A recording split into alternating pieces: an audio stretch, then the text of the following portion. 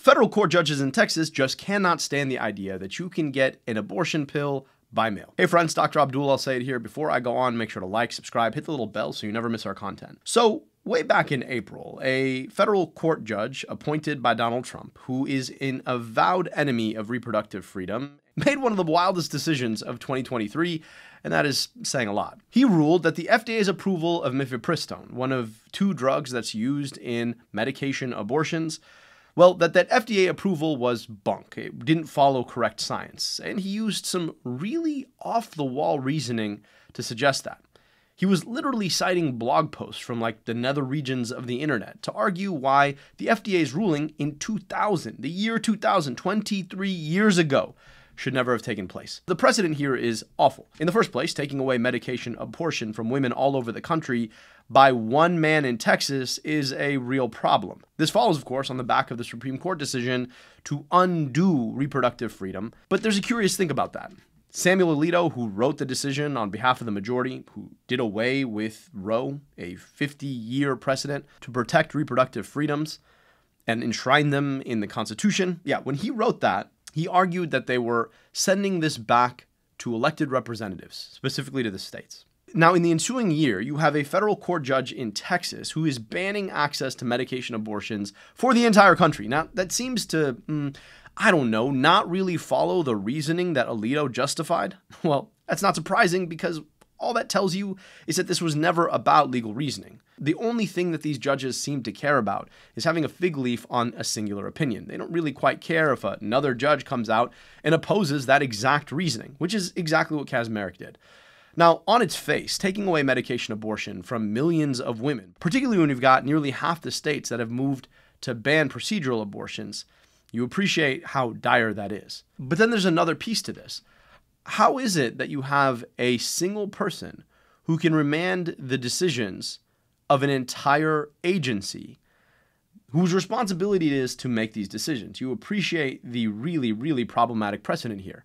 It frankly puts ideology over science and just about anything else when it comes to government decision-making about medications. For now, access to mifepristone is still safe. And that's because the Supreme Court moved to stay that decision pending a decision about whether or not the court would actually hear an appeal from the Biden administration. Meanwhile, though, the case was taken to an appeals court, a group of 3 judges, who tried to find some, middle-of-the-road approach to this. They made the decision that Judge Kacsmaryk's approach to literally undoing the FDA's approval was a little much.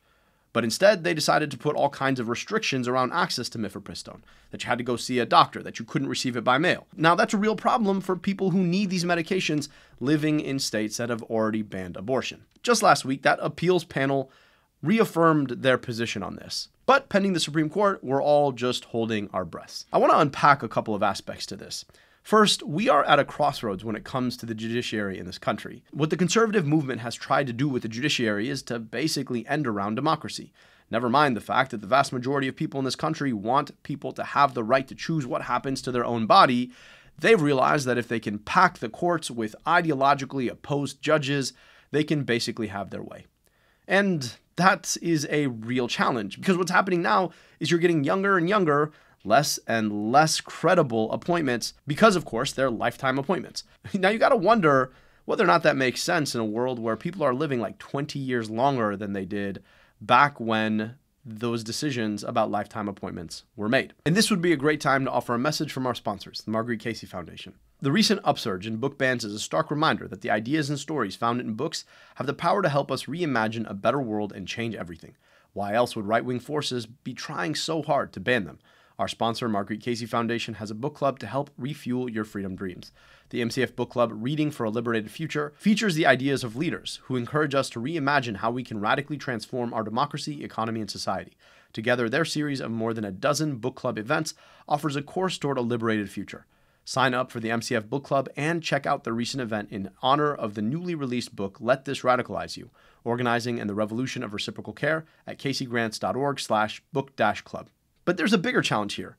How swayed can members of the judiciary be by their friends and pals who may or may not have business before the court? We've seen these issues when it comes to, most egregiously, Justice Clarence Thomas's dealings with a billionaire who ended up paying for charter flights for him and paying for one of his family members' private schooling. But he's not the only Supreme Court justice who's enjoying, billionaire-funded flights. The other one is Samuel Alito, the guy who wrote the decision in the Dobbs case ending Roe v. Wade. But all of that should force the question, how much power over our society, over our bodies, do we want to give to a group of unelected jurists? And I think they're making the case as to why that's pretty dangerous to begin with. But there's a second, bigger question too, which is to say, what role does science play in all of this decision-making?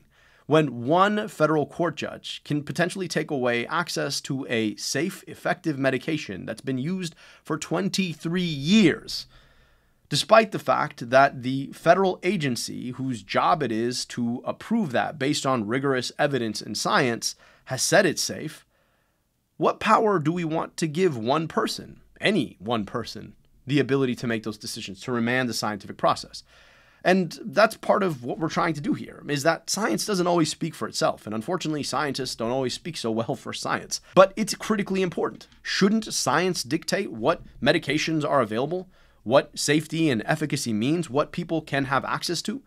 And then if it is safe and effective, shouldn't individuals themselves be able to make their own decisions about whether or not they want to access those medications without somebody telling them that they have to go visit a doctor or they can't get them in the mail? These are decisions that we are now allowing a certain precedent about who can and can't remand whole bodies of scientific evidence when it comes to public policy making and decision making by individuals who stand to benefit or lose the most from the decisions that are being made. I think it'd be really awesome if an effort was made to appoint more federal court judges with a background in science. Now, I know to be a judge, you usually have to go to law school, although it's actually not legally true. You actually don't have to be a lawyer to be a judge. That's a whole different story. But it'd be awesome if we picked more people who had backgrounds in science so that, when they're making decisions where science is relevant, they can actually read and engage the science with some degree of legibility. Now look, we haven't heard from the Supreme Court yet, and access to mifepristone hangs in the balance. But it's also the basic precedent about whether or not science can be remanded by ideology. And that is a really dangerous precedent.